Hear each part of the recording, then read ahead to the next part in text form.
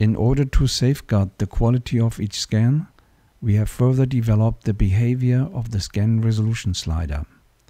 The new behavior makes sure you will get the best possible scan resolution for any enlargement.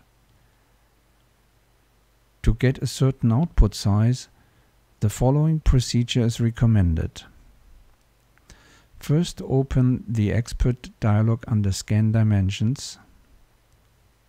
Then, under Preset, select the desired scan quality, for example 225 ppi or 300 ppi. Now we will enter the desired output size, for example 8 inches for width. Height follows the ratio of the scan frame automatically. Here for our slide it is 5.23 inches.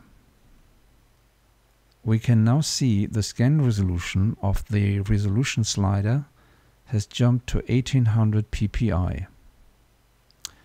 That is the optimum scan resolution for our chosen output size. Simultaneously, the zoom shows 571%, which is the enlargement accordingly. The resolution slider shows the optical resolution in green, nominal resolution in yellow, and interpolated resolution in red. When we now close the Expert dialog again, we can see the chosen output size in blue under Format. So we are double sure we have the correct output size. In case the resolution slider is unintentionally pulled left or right, we can see on the Format pop-up how the output size becomes larger or smaller accordingly. That means the resolution slider does not need to be moved, since scan resolution is automatically calculated by setting quality preset and output size.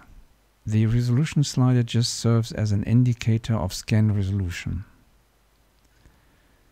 Now we see it has become safer and easier to set optimum scan resolution for any enlargement in SilverFast.